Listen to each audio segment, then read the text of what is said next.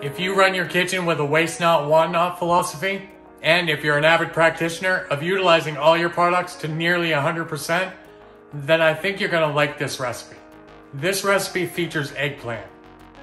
Not just any eggplant, it's the eggplant that you find on the bottom of your case that's getting really soft. Maybe it doesn't have the eye appeal that you're looking for, and you might even be contemplating whether or not to throw it away. Don't do it, because you can transform that eggplant from something that is soft and doesn't have great eye appeal into something new and delicious. We're gonna transform our eggplant into a delicious Italian-style condiment known as caponata. Caponata is basically roasted eggplant with tomatoes, capers, maybe some citrus, some balsamic vinegar, wine, and in this case, a few other ingredients that we need to use up. First thing you wanna do is take your aging eggplant, put them on a sheet tray, bathe them with oil, and roast them off at about 400 degrees for about 45 minutes or until nice and tender. And once the eggplant is cool, you're simply gonna take the skin off and give the inside a rough chop. And then you're well on your way to a delicious caponata. I like to use my Dutch oven for things that I'm gonna be simmering, being tomato sauces and stuff like that. Put a healthy amount of olive oil. Say there's about a cup there. Wait for it to get nice toasty warm. Add a healthy amount of sliced garlic. That's about 6 cloves. I had some red onions in my refrigerator that were starting to get a little on the soft side as well. You know what I'm gonna do with it? Because I'm a waste not, want not kind of guy, I'm gonna add these to it. Say that's about a cup and a half.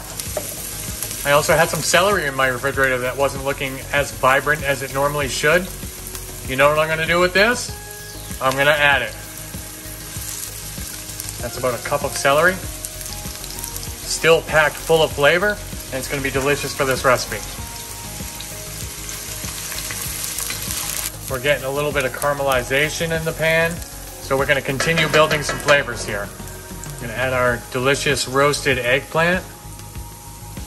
Got some tomatoes here, and these tomatoes were on the soft side. Nothing that I would use for a sandwich, nothing that I would use for a salad, but certainly is something that'll be perfect for a caponata.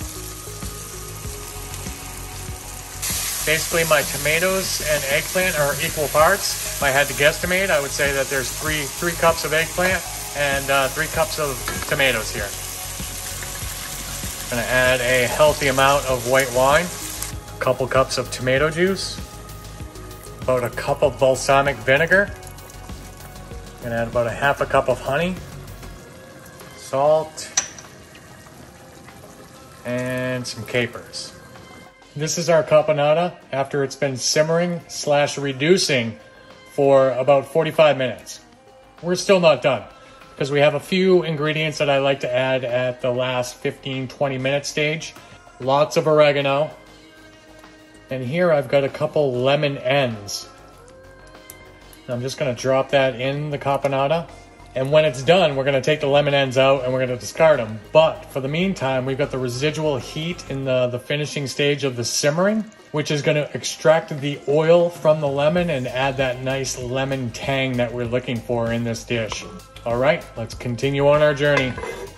And just like that, we transformed some not so desirable product into something delicious and desirable that you can use in a multitude of different ways.